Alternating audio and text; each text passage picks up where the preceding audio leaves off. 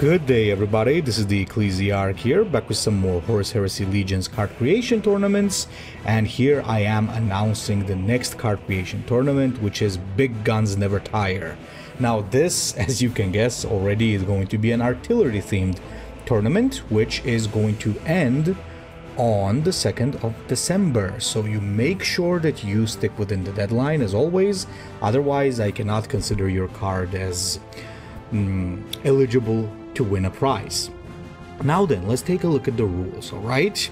So only single card per entry as always, except purple cards and spawn tokens are going to be considered to be a part of the original card, which basically, if anybody is confused, means that if you want to include like some special cards that or tokens that your existing card summons, that is available, that is acceptable, but you cannot make multiple submissions, right, of two different cards. Your card may be from any faction and may be of any type, which means that you can make tactics, troops, special cards, warlords, anything you really want.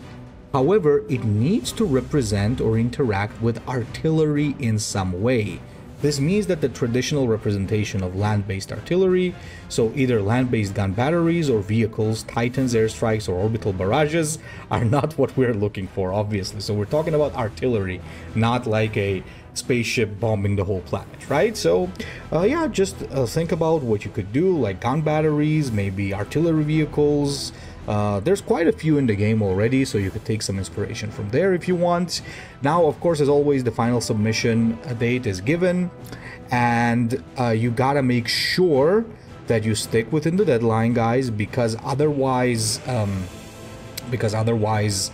I won't be able to consider it for eligible for a win. And please send it over to my email, and don't forget to give me your in-game nickname so that then I can text TG to give you the prize.